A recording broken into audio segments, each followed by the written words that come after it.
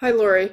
I think I've got a solution that might work for this quiz with multiple fill in the blanks. So what I did is I created a quiz question that has multiple fill in the blanks. And so I'm going to go in and edit the quiz. Let's cancel this. I'm going to edit so that I can show you what I did here. So here's the questions. And I made this one question. I'm editing it so you can see it. I chose the fill in multiple blanks. And then what I did is I read the format that they show that you need to use if you have multiple blanks to fill in. And so you have to do, so here's the question that you gave me.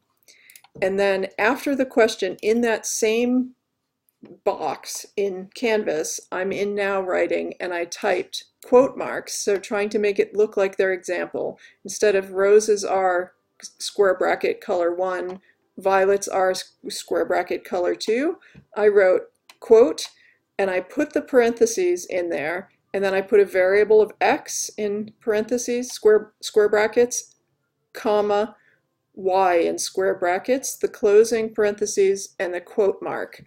And so then at the bottom here, it asks show possible answers for, and it automatically came up for me with the same variables that I had put up here in the quiz question. So it's now showing me a pop-up menu of what are the possible answers for X and what are the possible answers for Y. So in X I typed in -2, and in Y I said 5, and I saved my question. And so now I have this quiz question, and look what happens when I preview this quiz. So here's your question. Find the midpoints of the line segment with the given endpoints.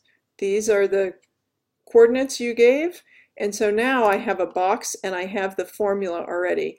Now, I'm not crazy about these quotes. You may not need the quote. You can check that out yourself. I'm going to type in the answers, which was -2, 5, and I can submit that quiz.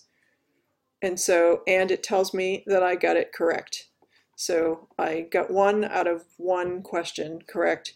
So I'm going to send you this video, and I hope you'll try it with some real data and try getting rid of those quotes, see if that works. But I think that might be a good solution for your kinds of quiz questions. Hope this helps.